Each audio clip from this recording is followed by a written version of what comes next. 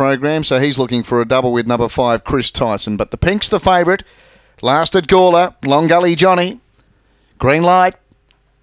As Jimmy would say, no more bets, thanks. Ready.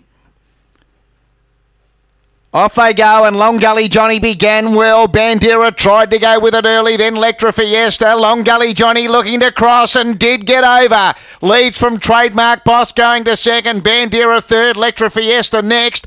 Then Roxy Roller, Bougainville. Back with it, Fine Delicacy and Chris Dyson off the back though. And the leader, Long Gully Johnny, led by 3. Trademark Boss trying hard. 4 further back to Roxy Roller, Bandera, Bougainville. It's Long Gully Johnny in front. Trademark Boss the only danger. No danger. Long Gully Johnny wins the last. Beats Trademark Boss. Roxy Roller third. Then Bougainville, Chris Tyson, Fine Delicacy, Lectra Fiesta, Bandera. 31-33. It's 8-2, 1 and 3. 8-2, 1 and 3 on the last. Number 8, Long Gully Johnny began well.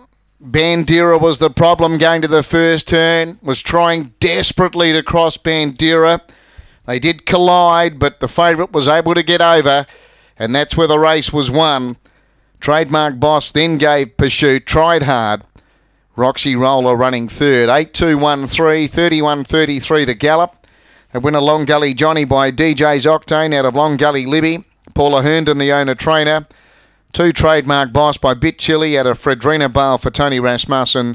1 Roxy Roller by Cosmic Rumble out of Enlightenment for Mick Ginny Otis. 3 4th Bougainville. 31-33 the gallop. 3:26 early. 16:10 to the back.